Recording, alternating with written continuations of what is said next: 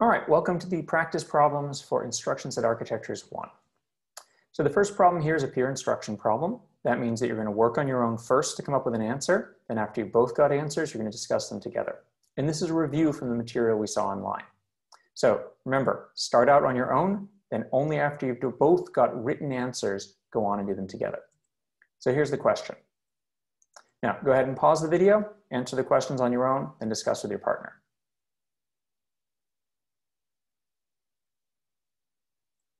Okay, so the questions were, what were 3 ideas from the ISA 1 lecture? And you were supposed to have written down your own answers and discuss them with your partner. And now I'll tell you what the 3 that I had were. And of course, you may have had different ones, that's fine.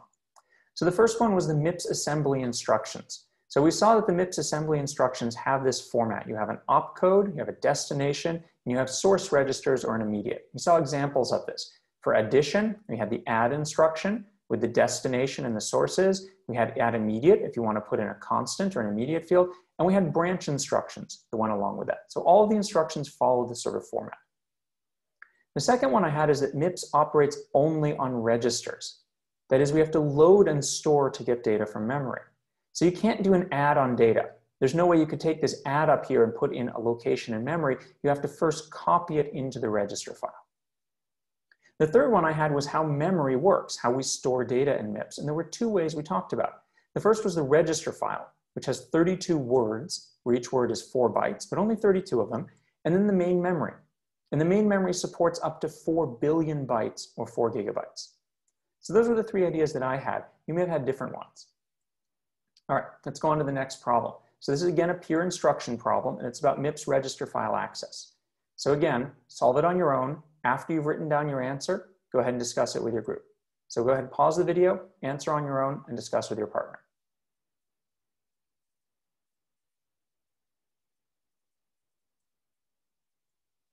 Okay, so let's go through this problem. How many reads and writes does the MIPS register file need to be able to do for 1 instruction? And I gave you a hint. There are a bunch of instructions here that you could look at. So the answer is we need to be able to do 2 reads and 1 write. So let's analyze these instructions and see how we can figure that out. So the first instruction needs to be able to write 1 value, the result R3, and read 1 value R5, but it also uses another value. But this value is an immediate. It doesn't come from the register file. So for this instruction here, we need 1 write and 1 read and a constant, or an immediate. For this instruction here, slightly different. We need 1 write and 2 reads, but no immediate or constant. For branch equal, well, we got 2 register files we need to access, and then this loop part here. So that's we read 2 register file entries, and we need to be able to read an immediate. And for an instruction like jump done, all we need here is a constant. So if you look across here, what we need in the worst case is we need to be able to write 1 and read 2. So 2 reads and 1 write. All right, now you're going to do a practice with executing instructions. What you see here is in the memory, we have 3 instructions, and the program is going to start at 0 and start executing that. You can see what we have for values in the register file. And this program is supposed to execute the following computation here. And so your job is now to go through with your partner and answer this. So pause the video, work with your partner to figure out how all these instructions go through, what the control does, the instruction register does, and the ALU.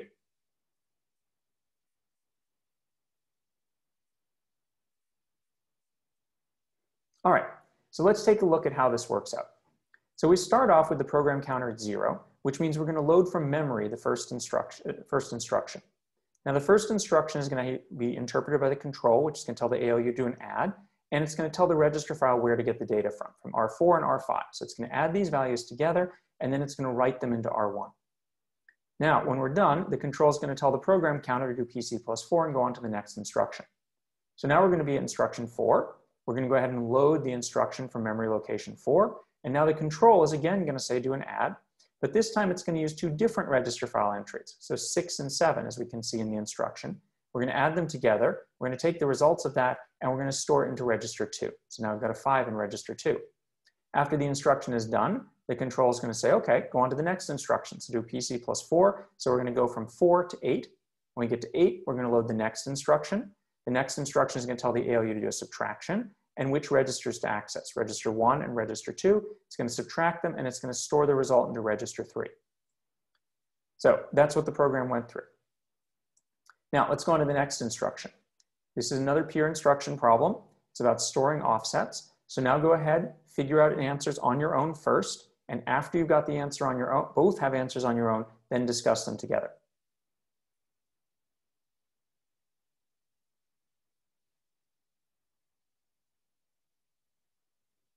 All right, so let's go through this problem here.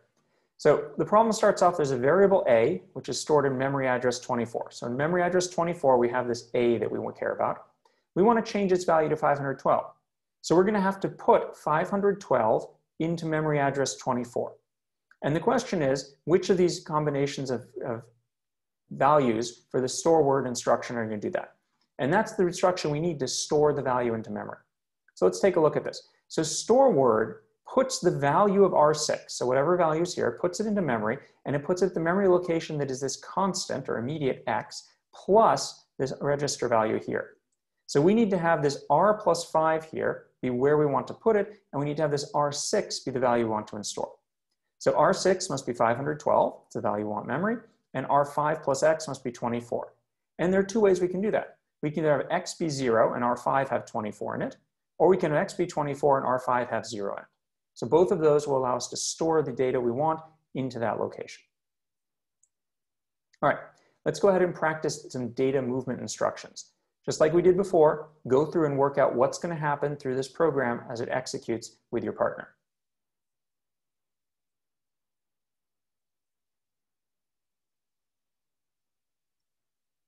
All right, so let's go through this one here. So we're going to start off, program counter 0. We're going to load the first instruction. When we load the first instruction, the control is going to become an add. Now this is an add immediate, so it's going to get some of the data from register 0 and the other data from the instruction itself from the immediate field here. We're going to add the values of those together. We're going to store it into R5. So now I put 24 into here. Then control is going to tell us to do PC plus 4 and go on to the next value. Now we get another add-I instruction. So for that add-I instruction, the control is going to be add again.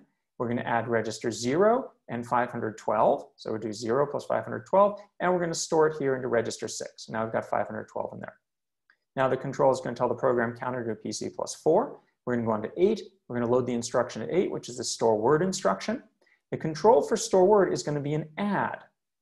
So the reason it's going to be an add is because what we need to do for store word is we need to add up to compute the address. So what we're going to do here is we're going to add the value in R5 to 0. That's our immediate. We're going to create that result, but we're not going to store that into the register file. We're going to take that result and we're going to put it into the memory address. So we use the ALU to compute the memory address. That's going to tell us where we're going to access memory. And now we go ahead and we go to memory and we say, we're going to store into memory, store word to the memory, address 24, and we need to figure out where the data comes from. So we're going to go to register 6, we're going to take that 512, and now we can tell the memory what to do, to put 512 into address 24. And so that's executing the program. All right. Now, one thing that's a little bit confusing here is we said the memory is byte addressable and the register file is words. So how does this word, this 512 value, get fit into bytes in the memory itself? There's nothing particularly complicated about this. The word in the register file is 4 bytes. And so we're going to take those 4 bytes and we're going to put them into 4 bytes in memory. So if you notice here, the way we've drawn memory, it's every 4 bytes. So there are actually 4 bytes in here that we're going to store it into. So it's just going to take this 512 and it's going to store it into memory that way. Okay. So let's talk a little bit about what we just saw. We saw some data transfer before. So we had a variable A, which was stored at address 24 in the memory, and it starts with the value 3. And we wanted to change that to 512. So you've probably all seen programs where you've done something like this. You've created an object called box, and maybe that object box has some parameters to it. It has a color, it has an X and a Y location, so we're defining a box. Now, when you, in your programming language, say, give me a new box, you're telling the computer, find me someplace in memory where I can store this information about the box. For example, say we run this, and when you run it, it decides to give you a place in memory at address 24. Now let's see what that does. So here's our address and what we have there. So color is the first part of the box, and our box is address 24. So at address 24, the first thing we're going to have is color. So that's value 3. Now the thing after that is going to be the next part of box. So one word further at address 28, we're going to have the next part of box, or the X, and that has a value 0. And then one word further after that, we're going to have Y. So Y is the value that's in there. So what this is showing you is that when we make a new box, we put it at a particular location, and now this A This A has the address of where the new box is. So this should look familiar to the sort of data access we've been doing. Now, if you execute the code a.color equals 512, you're going to tell it, figure out where address A is and write 512 into it. So that's the sort of assembly we've been looking at. So if we have A in R5, 24, and R6 has our new color 512, that's exactly what the store word we just did. So this is a very common pattern. You put where the object starts in your store word, and then you use the immediate offset to figure out which part of your object you want to access. Okay, so here's another pure instruction question about storing values and doing additions in doing so. So read the program, read the question, answer it on your own first. When you both have your own answers, discuss it together, and then go on. So go ahead and pause the video.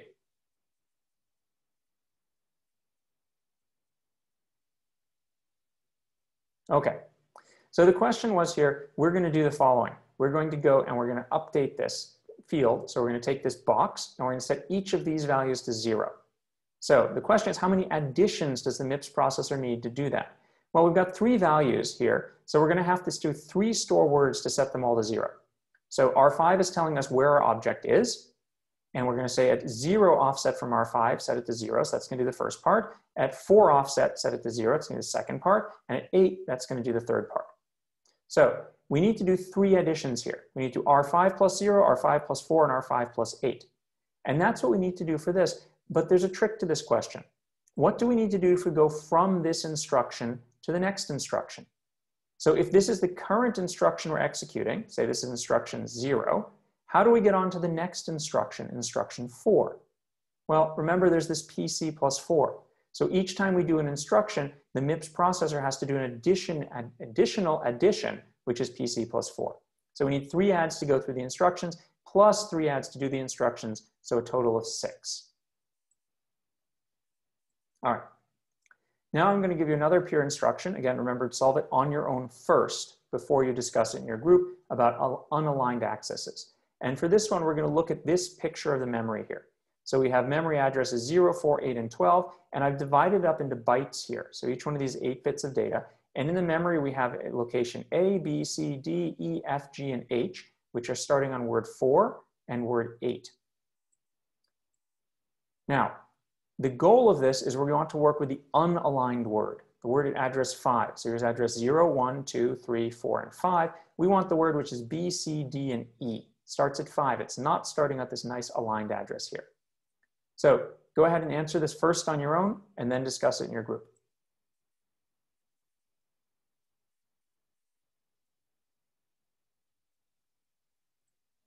Okay, so what do you need to do to load the unaligned data? Well, you're going to have to do all of these things here. There is no unaligned address in the load instruction because remember, load instructions have to be aligned in MIPS. So we're going to have to use multiple loads. We can't load parts of things like this, so we're going to have to do multiple loads. We're going to have to put those in registers because we're going to get them in the wrong chunks. And then we're going to have to figure out how to put those registers together to get the full word that we want. Now, as you might have guessed, the next problem here is figuring out how to do the assembly code to do this. So your job is to figure out how do you load into register 3 the data B, C, D, and E. To help you out, there are a bunch of instructions that you can use. These instructions help you, you can use them. You don't have to use them. But please make sure you figure out what you need to do before you go and look at the instructions. So go ahead, pause the video and work on this together with your partner. When you've got an answer, go ahead and continue.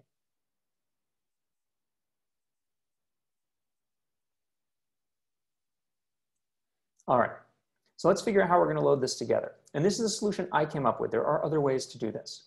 So we want to load this data here. And the first thing I'm going to do is I'm going to load a big chunk of it. So I'm going to load at address 4 into register 2.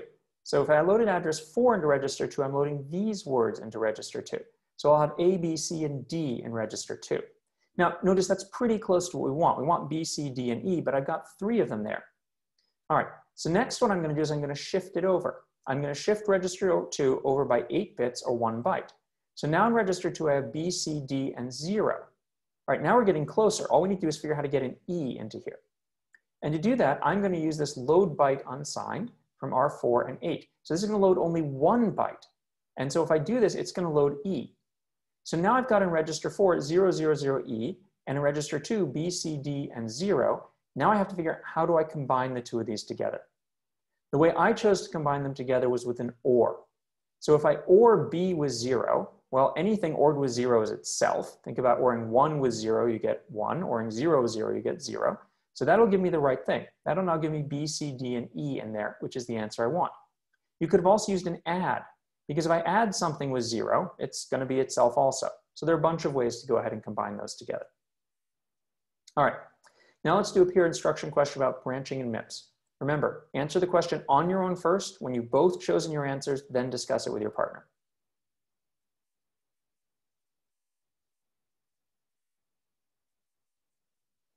So, which instruction combinations are sufficient to do this? Well, as we saw in the lecture, you need a conditional branch for figuring out what you're doing here, and you need an unconditional branch for hopping over the other part. So if you don't want to do the other part, for skipping over it. But there's a question. Could you use a branch not equal or branch equal to make an unconditional jump? Is there some way to make sure that it's always not equal or it's always equal? And the answer is, of course there is. So you could say branch equal R0, R0. That will guarantee that you always branch because they're always equal, and you'll get to the end. There's no way to guarantee that they're always not equal because you don't know what's in the register files, but you can always guarantee that they are equal and use branch equal. So you could also choose branch equal and make that work for this. Okay, so go ahead and practice branching in MIPS, convert this into MIPS assembly. Go ahead, pause the video and start working on this together with your partner.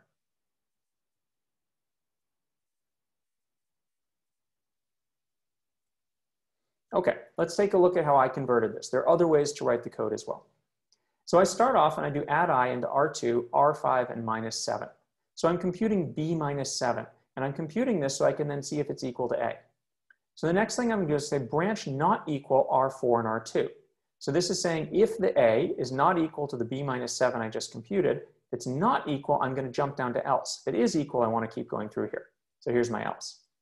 Then if it is equal, I'm going to go ahead and do my add. So I'm going to do R4 plus R4 plus 2 gets stored into R4.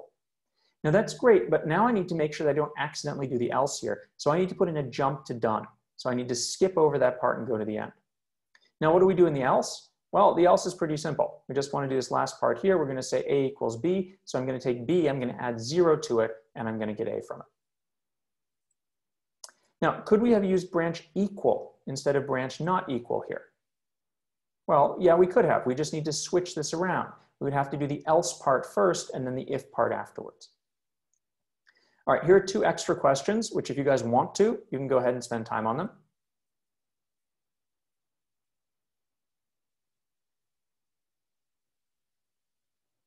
All right, so let's take a look at these questions. So this question is pretty straightforward except for one little trick. And the little trick is right here with this add. So we're trying to store a value into R0, but R0 is always 0. So this isn't going to change R0. So even after doing this, the R0 here is still going to be 0. That's the only trick here. This code here is very much like the code that we saw for loading the unaligned access, but you see how it's shifting here by 16?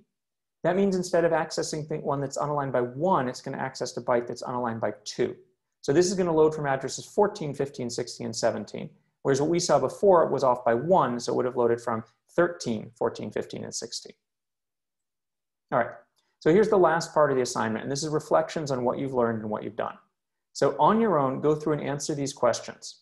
What was most interesting and why was it interesting? Be specific about it. What was most boring and why was it not interesting? Again, be specific. And identify one thing you feel you don't quite understand. So go ahead, answer your questions on your own. When you've both answered them, go on to the next part.